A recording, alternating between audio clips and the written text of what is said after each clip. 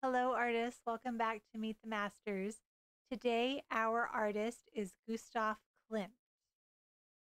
So here's a photo of Gustav Klimt. He was born in 1862 near Vienna, Austria. Here's his birthplace.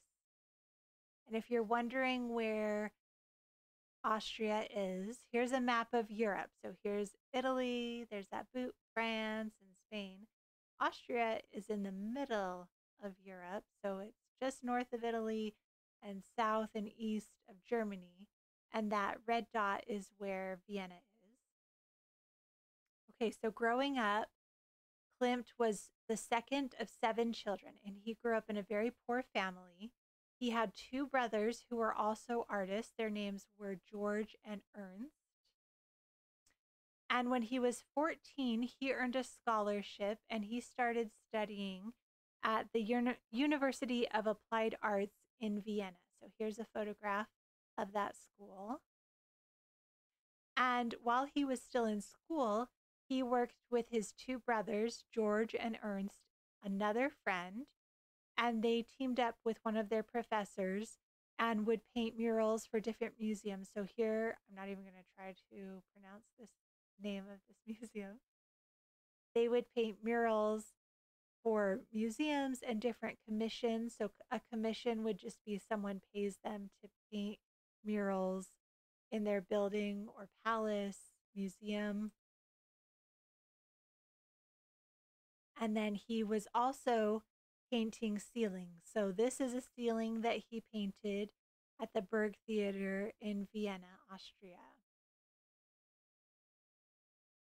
Okay, so later on in his life, he meets this woman, Emily Floeg, and she's important because they become lifelong friends and her family has a vacation home in Attersee, and that is a small town almost on the border with Germany. It's in Austria, but it has a large lake, and Klimt really loved the area. He vacationed with them the rest of his life in Attersee, and he's known for two subjects in his life. He loved to paint landscapes and women.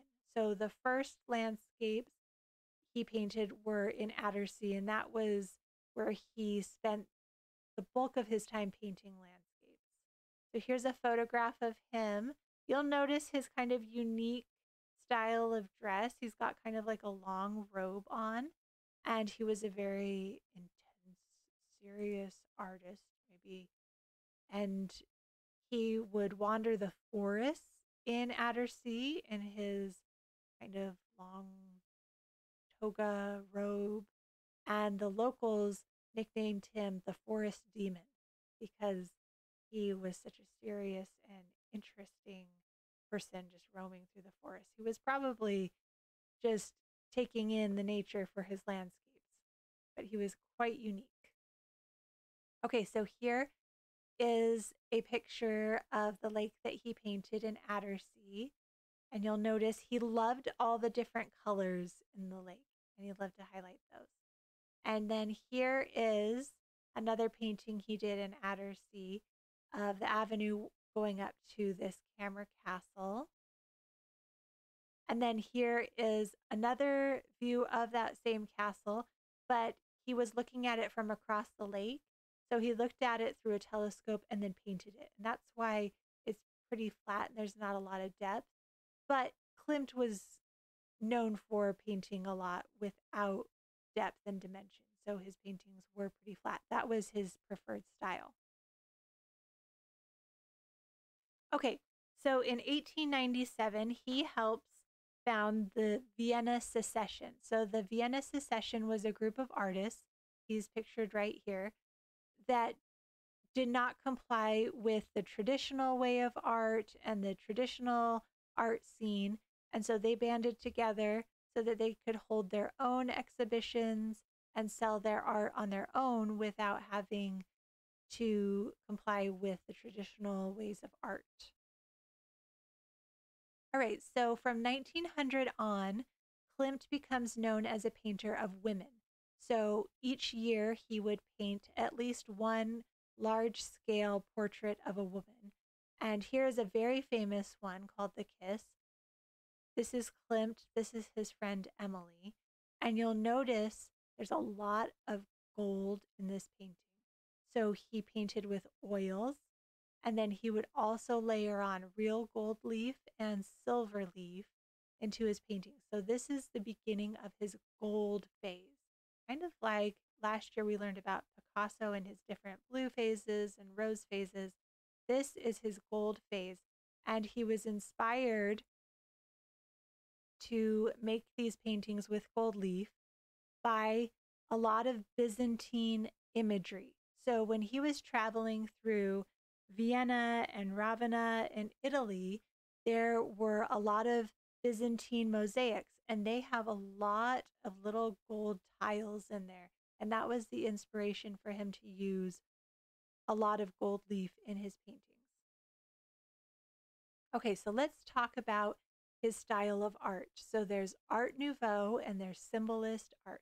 So Art Nouveau focuses a lot on plants and the form that vines kind of take. So in Art Nouveau, you'll see a lot of winding patterns and forms. You'll see a lot of flowers and leaves. And then with symbolist art, you are painting to get an idea or an emotion across, not necessarily just a painting of a grizzly bear, but maybe that grizzly bear represents power, and you put some hidden symbols into that painting as well that have meaning to you that you want to get across to the viewer. Okay, so here is the Tree of Life. This was also done during his gold phase, and this has a lot of symbol in it. So the Tree of Life comes up a lot in all kinds of religions as meaning life and growth. You'll notice the Art Nouveau elements, these kind of winding branches. You'll notice there's a blackbird here, which represents death, because we all live and grow and we all unfortunately have to die at some point. And then there's a man and a woman, another woman over here to represent masculine and feminine elements in life. Okay, so here is a very famous painting called Adela Bloch-Bauer 1. So this portrait was commissioned by her husband. Her husband, Frederick, had Klimt paint this portrait. It took 4 or 5 years because he was such a perfectionist. But this one is really detailed in that gold leaf. So it's also symbolist in that you've got this human here, but then surrounding her is kind of this unearthly gold. And so it kind of elevates her to almost like a religious icon or a saint. There's also lots of symbols throughout with the eyes, triangles, the almonds, there's eggs, and those all are represent femininity. If you look close over here, you can see there's her initials, A and B, and then her initials are also around the rest of the painting. So a lot of symbolism in this one. And this one is very interesting because after Adela passed away, the Nazis invaded Austria, and unfortunately, they stole a lot of art. So they made accusations against her husband, Frederick, accusing him of tax evasion, false crimes that he didn't commit. But they took his sugar factory and his paintings and his art, and this was one of them.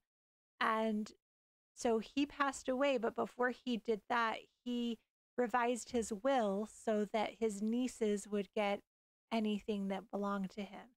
And it took years and years, and it wasn't until 2005 that the U.S. Supreme Court ruled that this painting should be returned to his niece, who is now living in the United States. And so it was returned, and now it is on display at the Neue Gallery in New York City. So a pretty storied portrait. They made a film about this one. Okay, let's see what else we've got. Okay, so here is the second portrait that he made of Adela. And this one's quite different, but there's a lot of Art Nouveau in there and a lot of flowers and leaves and shapes there. And then again, another portrait of a woman, of Eugenia. And you can see the the gold in the background, a lot of those flowers that were popular with the Art Nouveau style. And then here's one last portrait of a woman. So again, noted for his landscapes and his portraits of women. Okay, so let's get into our quiz and see if you were paying attention. What is symbolism in art? A, when art reflects an idea or emotion instead of the real world. B, when art has musical symbols. Or C, when art is cut into 4 pieces and rearranged.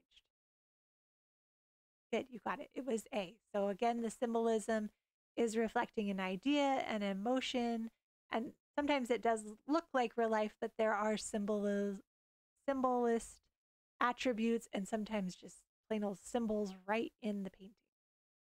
Okay, what nickname did the people of Attersea give to Klimt? A, Toga Tony, B, Forest Demon, or C, Uncle Nutsy? You're right. B, Forest Demon. Good job. All right, last question. What was the name of Klimt's art movement? A, Painters with Attitudes, B, Artists for Architecture, or C, the Vienna Secession?